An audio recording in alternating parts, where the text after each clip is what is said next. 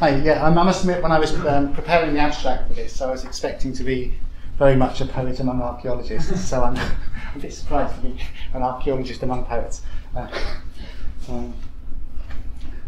The landscape I'm talking about today is Strata Florida, or in Welsh that's Strata Florida, which is a wonderful ruin in the middle of nowhere in Ceredigion.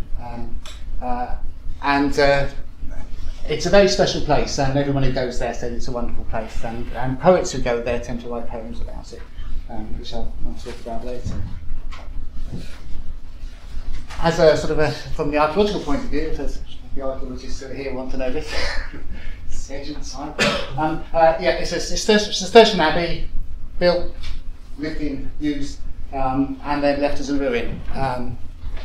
So a very simple trajectory. There were Victorian excavations which basically dug out all the rubble and exposed the ruins pretty much as we see them today. Scheduled in the early round of Welsh sites being scheduled, recognised as being nationally important. It's one of the Cadw sites. And since 1999 it's been the subject of a long-term research project by the University of Wales, Trinity St David, and I was peripherally involved in that project for a bit, which is where the work I'm talking about today arose from. In terms of what that research project is, it's got a very broad definition of what it's trying to achieve. David Austin's the principal investigator on this, and he's taken a bit, as you might expect from Lampeter, taken a very phenomenological and landscape-based approach to what they're trying to achieve. So I've folded out here the key things, what the intention is to produce: clear expressions of spaces, real people once moved, understand their complete experience with embedded and deeper meanings. So very explicitly not being another boring description of a landscape history, that this is about people. And so that's very much where they're coming from. And using the sort of traditional approach to phenomenology, saying, okay, we'll look at different aspects of the landscape. Can we define where the patterns are? If there's lots of things going on that people are doing, is there sort of that we are making the step to say, well, obviously that must be important, and then if we're feeling brave, then we might get as far as saying, well, obviously there must be some sort of meaning, and we might want to suggest what those meanings might be. And that's a perfectly reasonable sort of archaeological guessing game, if you like. So certainly it's a process moving from like hard fact away towards speculation, but doing so in a sort of approved archaeological way. And as I was hinting at earlier when we were talking about the way you write archaeological reports, what this project has yet to produce is a coherent phenomenological account of that landscape to sort of fulfil that promise that was there in the original research design. And I think I think there is fundamentally a problem that conventional archaeological narratives are not a good fit for presenting phenomenologically informed descriptions of the significance of landscapes. I think there's a reason why we haven't seen many of those. It's because they're actually sort of crunching their gears. So, as an example, one of the key things they picked out in terms of the landscape is that, well, the way that water is used in the landscape is an interesting topic, and there's lots of different interesting things going on. There's holy wells in the area. Obviously, that connects to the sacred geography of the area. There's this central feature in the Abbey which has recently been reconsecrated as a holy well. Unusual to have a water feature in the crossing of an Abbey. That's unusual, and it's unique. There's something weird going on here, or something specific going on. And then obviously, as a Cistercian Abbey, they're very keen on their drains and water supplies and so on. You'd expect that. And then it's the whole how you define clean and dirty across a landscape, in terms of where the clean water comes in, where the dirty water goes out, how you make sure they're kept separate, which is all sort of anthropological stuff there. And then you've got two rivers. This is at the junction of two rivers, and one of them, well, one is used for industry, one of them isn't. So now, is that a practical thing, or is that to do with the safety of the landscape?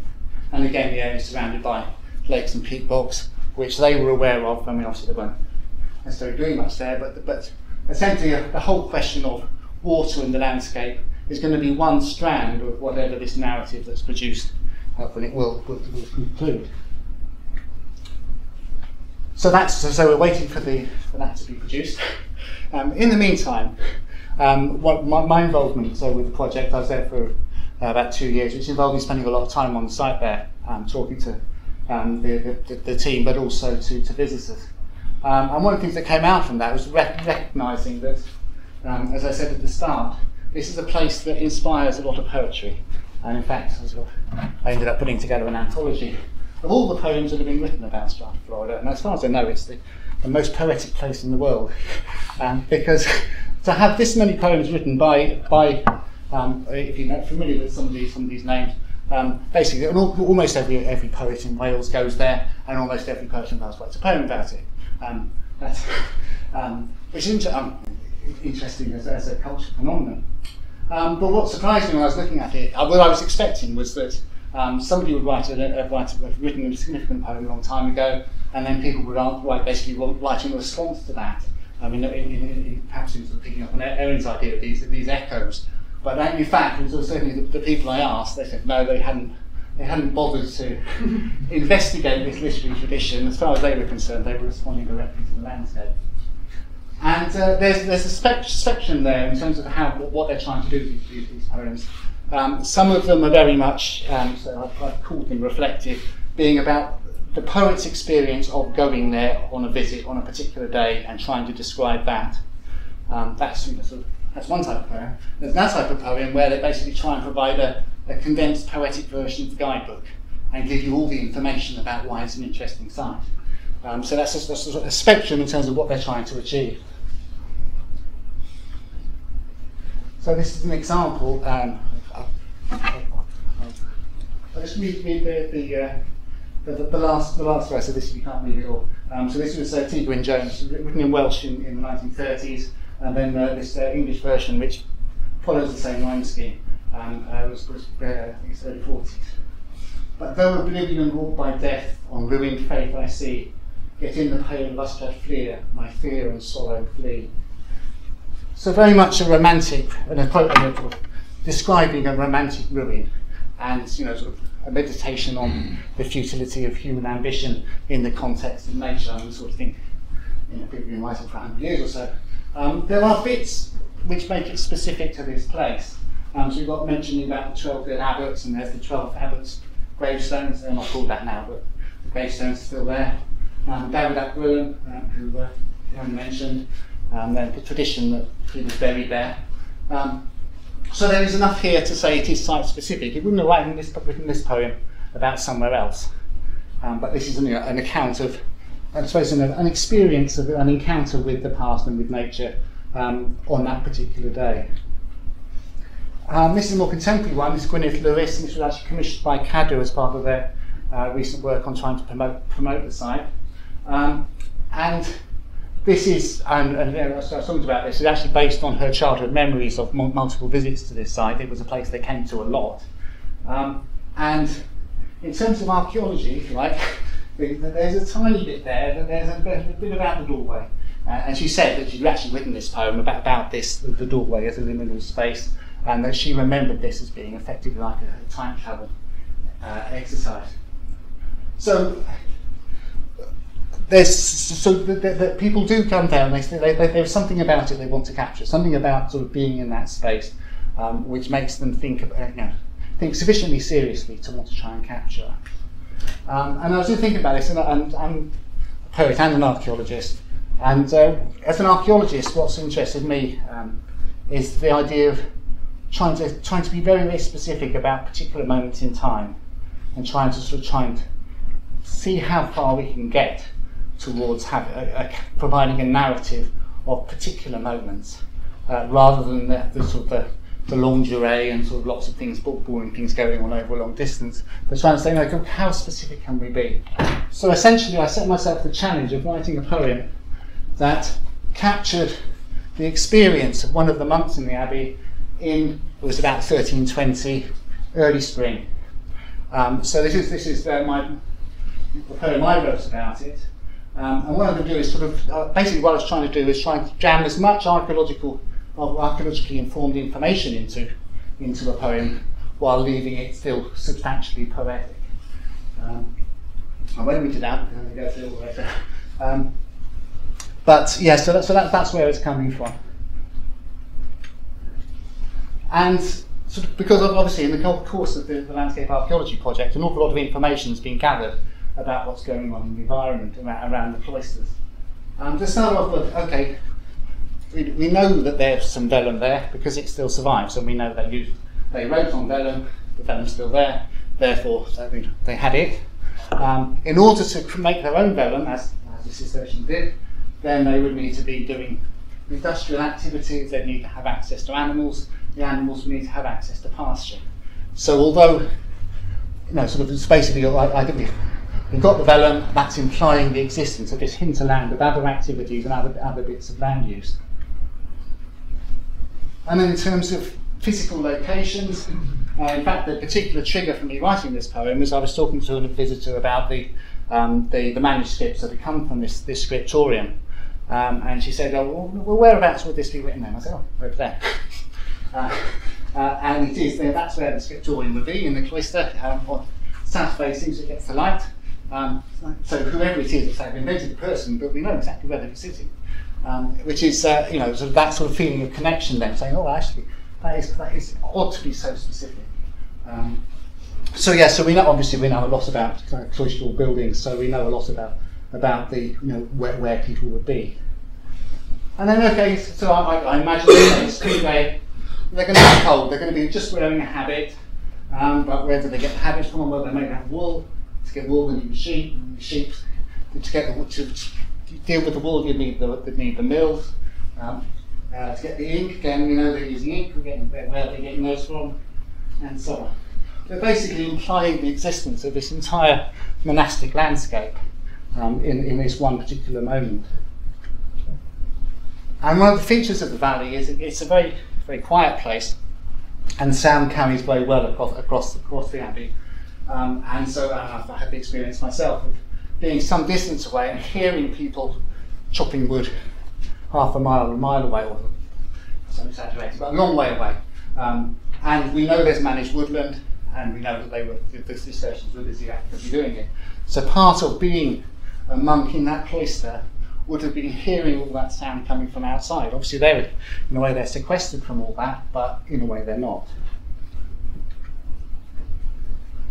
And so one of the starting points was, well, what's weird is about this one particular moment in time is that left a lasting legacy. The thing it created, the bit of the writing on vellum is still here. And that there were odd moments where that sort of legacy is produced, as opposed to all the other moments which produce no specific legacy. And this manuscript is now in the Lamberter collection. It's known as the Monk's Blood manuscript. You can see the stains here. This was a manuscript that was written at Strata Florida. Again, it's there's some debate whether it's actually monk's blood, but it's been called that for a long time. But the point is that the creation of a manuscript is one of the things that was happening on that landscape. It's one of the few things that's actually come through almost clear right through to the present day. And so, in a way, what I was trying to do in that poem was the same as David Austin's been trying to do with his map work. And you can see the started, where I said, okay, well, we've got to have sheep farms, the things which I referred to in my poem about this particular spot here, sort of basically trying to put as much of that in. And in creating a recreation of entire landscape, I mean, we don't have a problem with artists doing that. We give the artist a brief and say, right, do it like it was in 1320, please. Fill in these details. We know roughly where they are. There's some bits which are a bit grey. You might want to make it smoky or a bit vague if there's some details we're not sure of. But we're quite happy to say, well, this is a piece of interpretation which we can present and, if necessary, dispute. And I would raise the question about why we're not equally willing to do the same with a piece of poetic narrative. So, in terms of my observations in the process of going through this, first of all, I say that that unlike the other poems I mentioned, You know, the poet is not them. The person who I'm trying to write about isn't me. You know, I'm not a monk. I'm not medieval. I'm not a Christian. But what I was trying to do is embody, as far as I could, those characteristics in order to see from that viewpoint. And the tie up again, we mentioned site-specific performance. Tied up with that, but basically it's written in dialogue with the space. It's open how overt we have to be in our response to the landscape. In some cases, you can say, well, this could have been written about anywhere. You know, there's nothing specific you can point to which will actually tell you where it is. Whereas in other cases, you can just overload it. Essentially, one of the freedoms of writing poetry rather than archaeological narrative is that you feel empowered to take those guesses further forward and say, an exercise in informed imagination. I know a lot about Cistercian monastic archaeology, but I still have to guess. And again, it's interesting we mentioned about things being iterative. An early version of this poem had the scribe cutting the quill to a point, and then someone pointed out to me, well, actually no, they were using a broad edge in order to write the monastic script. So it's iterative, subject to change, and essentially I would see this type of poem as being a synecdoche, that it is a small piece of, as authentic as we can make it, narrative that stands in for the whole of the landscape, which we could describe at length if we wanted to. And so I would say, making a point that's already been made really, that using poetry in this way is an opportunity to create sense, to create places, that we can make things specific and real. And it's interesting, in certainly in writing the poem, coming back to the question of, okay, what would it actually be like? Where would the sunlight come from? What would you smell? What would you hear? It's much easier that's a bit that's often missing from archaeological narratives. It's easier to say what stones people were doing, or whether people were digging a post hole. Those are very specific things, but in a way, so if we can try and look at those other elements, that might be more interesting. And in the end, you have to produce something which all you can say is it rings true. Obviously, it's not actually true, but it sounds all right.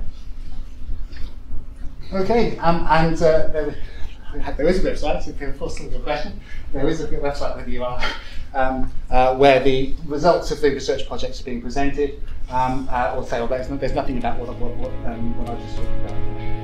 Okay, thank you very much.